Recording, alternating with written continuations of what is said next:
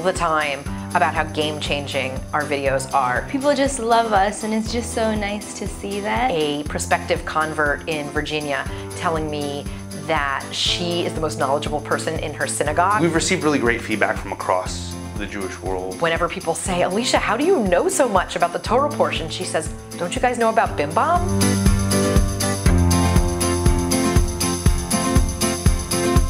BimBam's a studio, and we produce all kinds of media that lives online. We look at our content as an opportunity to connect. We offer resources for people who are curious about Judaism, who are feeling disconnected from their Jewish community.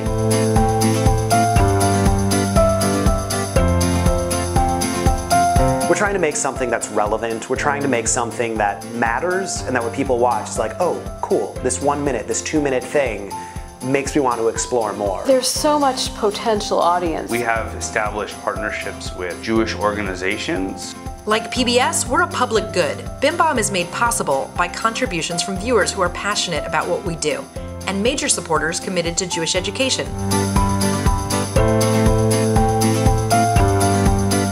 Well, we have a couple of different audiences. So we have an animated series called Shaboom, which is about everyday Jewish values. We also do Judaism 101 content. What are the holidays? What are the foods? That kind of thing. And then we do content for professionals, teachers, how to teach about X, Y, or Z to your students. And we're making more and more and continue to push what's possible. We've made 300 videos with 9 million minutes of watch time. That's 17 years of Jewish learning that wouldn't otherwise happen. In the next 3 to 5 years, I would like to see our library of content grow. I see BimBam doing bigger and better things in the future. Even though we're small, we're very mighty, and we have a lot of ideas. One of the things that's really difficult in Judaism today is asking, how is it ever evolving? How is it staying up with the times? I think the role that religion in general plays in the world right now is a big question mark, and a lot of people, Jewish and not Jewish, are trying to wrap their heads around, what use is this stuff to me? BimBam has already made a big impact on the role Judaism plays in people's lives.